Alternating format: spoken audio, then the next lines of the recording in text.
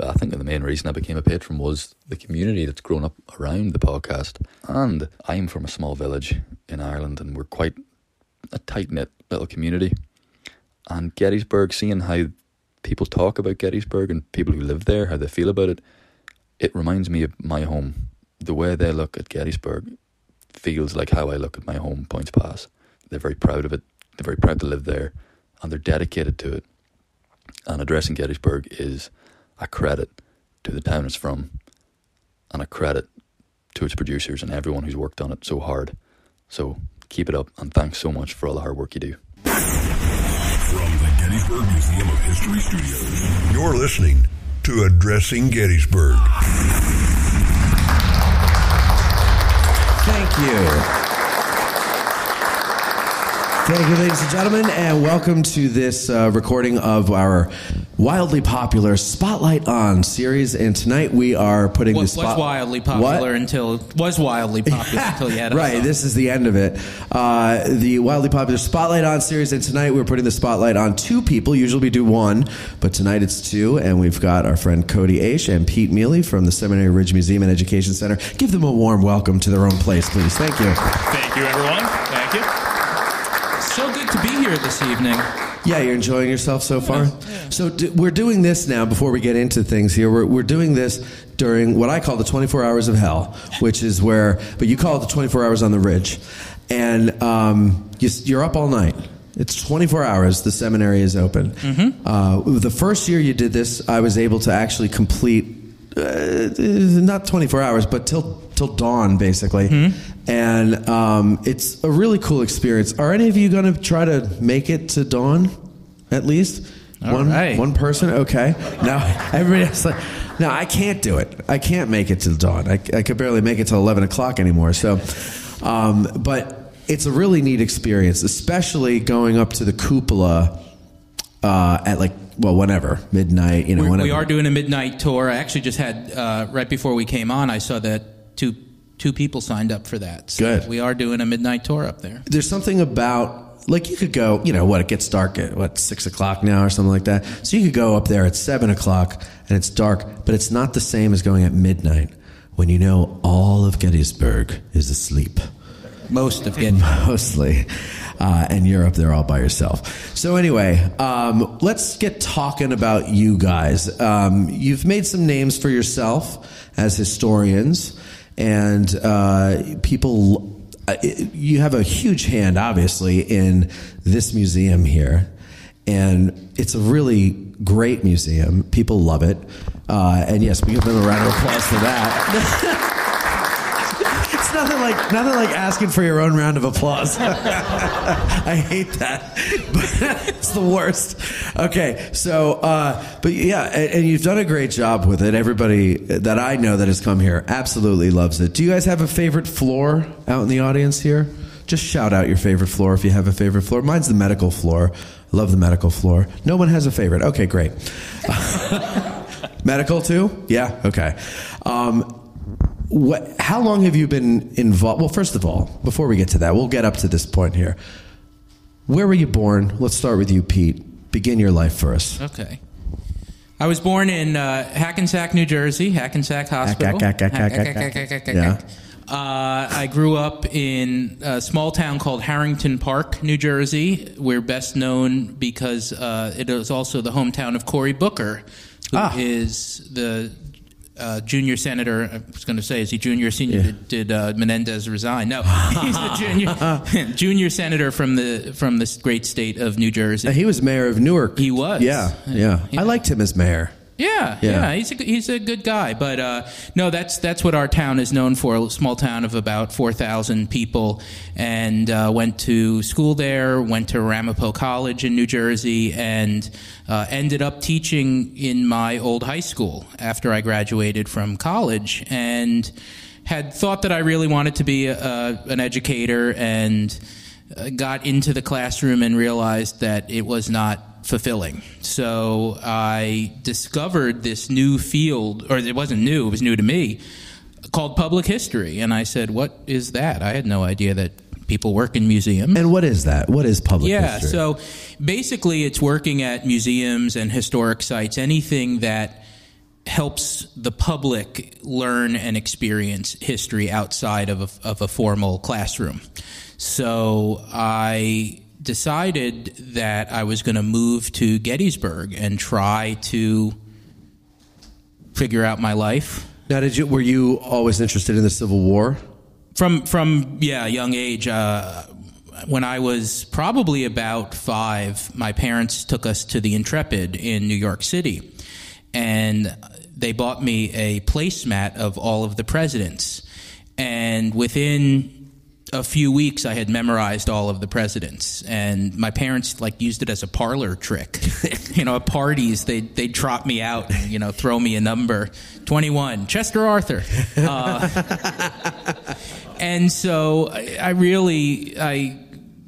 that just gives you an example of how I was into history from a young age, and the Civil War always interested me. And so when I was looking for a place to move, Gettysburg is sort of ground zero for the Civil War.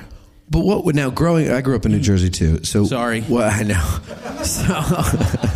So what was it like growing up for you up there? Now, because you're in the hoity-toity area. Yeah, right? yeah. We were living in the hoity-toity, but right. we weren't hoity-toity. You weren't hoity. Yeah, you worked for the hoity-toity. Yes. Your family. Yeah. So no, but what was it like growing up there? What'd you do as a kid? What'd you play? Yeah. So the town that I grew up in, suburban, small, but it's called Harrington Park because it's very park-like. So spent a lot of time outside and going to Revolutionary War historic sites in that area.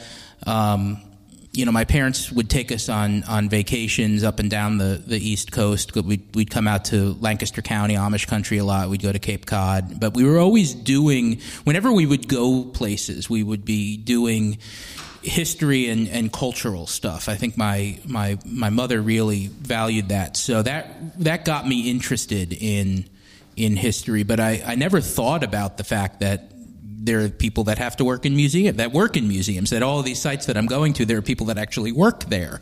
So it was not something that was on my radar. But if you've been to northern New Jersey, you know how unbelievably congested it is, and how unbelievably, and I see some people nodding their heads, how unbelievably expensive it is.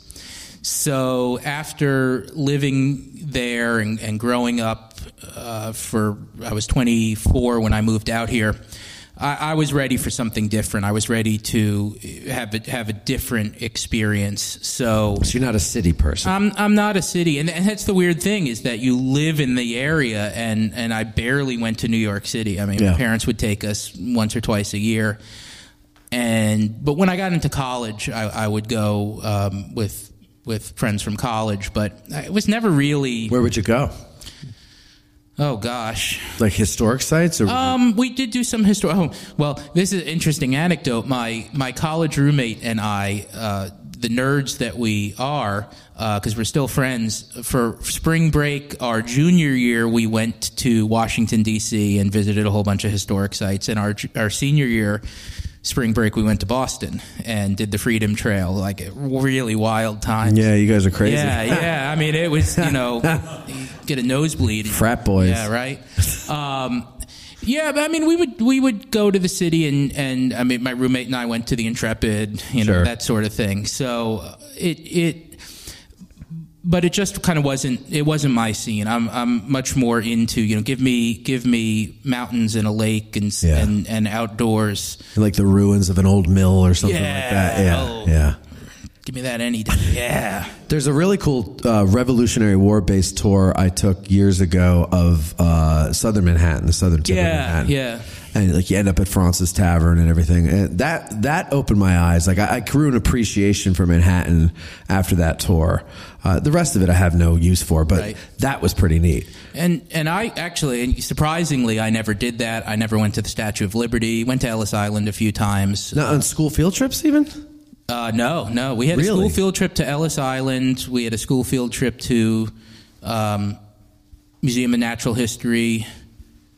That was it. Yeah, I mean, yeah. Rockefeller Center, you didn't do that? No, we used to do that. My parents would take us there the fourth Sunday of Advent every year. And we're not overly religious, but we would go to Mass at St. Patrick's and then go to Rockefeller Center and then go to FAO Schwartz. Right on. Yeah, but we wouldn't buy anything because we didn't have any money. Right.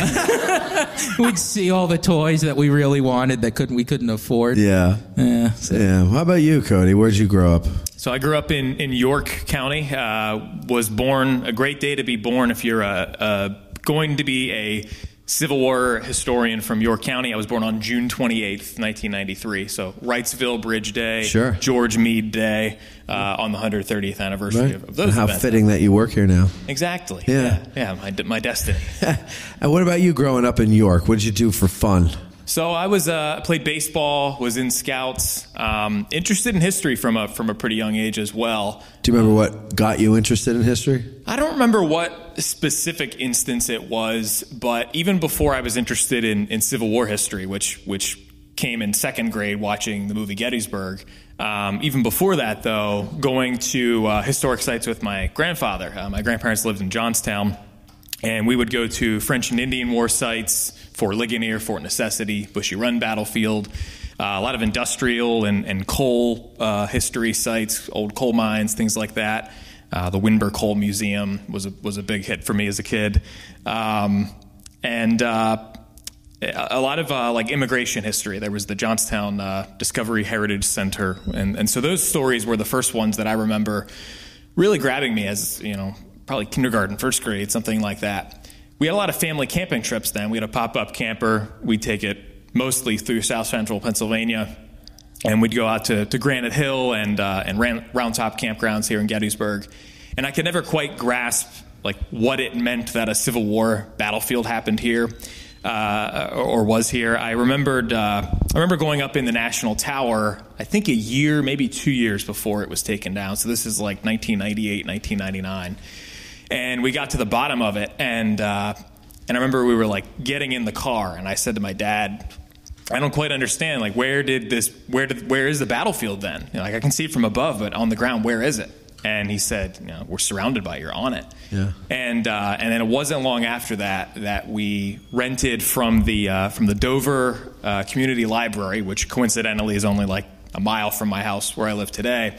For $1 for the weekend, you could get VHS tapes. And right. My mom saw that they had Gettysburg there and rented it. And she said, this was released the year you were born. And that was the first thing that I thought, oh, that's interesting. And I certainly know Gettysburg. And then I think I watched it twice during the course of that weekend, fell asleep during the first showing. And then the next day, instead of continuing where I left off, I just restarted the whole thing. And I was kind of hooked from there. And do you remember what was it when you saw the movie? Or even for you, Pete, when you got into the presidents, right? What was it that like clicked with you from the movie, from the President's Placemat? Like what do you remember what happened in your head? I think it was that idea of a moving visualization of events, to know that I had been at the places that are portrayed in the film, and I could now picture like, oh, that's what this historical event must have looked like. And closely related to that, as has been the case for a lot of people over the past 3 decades, the story, the Chamberlain story was, what really grabbed me. And it was the following summer, I think, maybe 2 summers later, my parents, asked me, where do you want to go for our summer vacation? Where would you like to see? And I said, I want to go to Brunswick, Maine. I want to go to the Chamberlain house. They had to look it up. They're like, exactly, where? Yeah. So we did. We made the Chamberlain tour of Maine. We went to Brunswick, saw his house, saw Bowdoin College.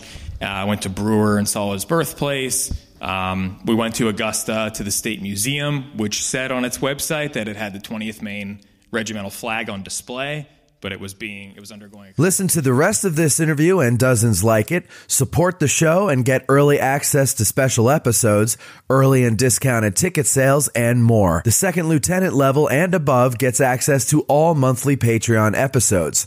So please go to patreon.com/addressinggettysburg, choose a tier, and join. And I thank you in advance.